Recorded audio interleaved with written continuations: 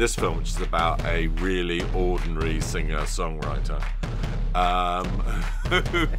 because of a magical incident, ends up being the only person in the world who can remember the Beatles.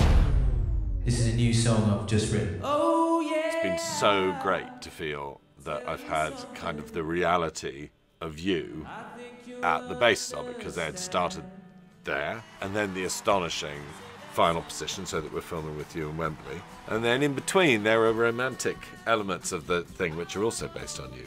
Yeah. It's nice to have a film based on me. Hi.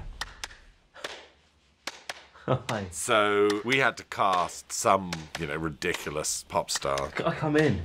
to play a ridiculous pop star, and who should pop into my mind but Chris Martin. Which is 100% true. A film based on me, and he wanted Chris Martin to play the music. You look like Ed Sheeran, you know. And then I went round for dinner, and he said, Chris Martin can't do it. Do you think Harry Styles would do it? So I've had the support acts drop out of the European leg of the tour, and I was wondering if you'd consider it. How long do you need? About 30 minutes maximum. Any more than that, people start getting a bit restless, you know. Bring on the ginger geezer.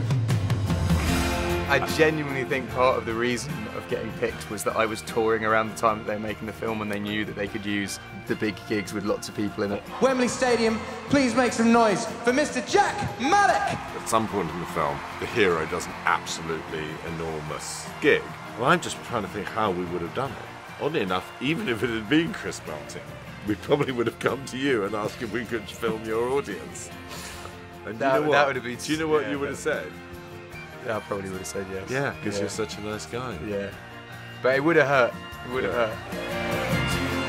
About the song, the title, Hey Jude. I do have a suggestion.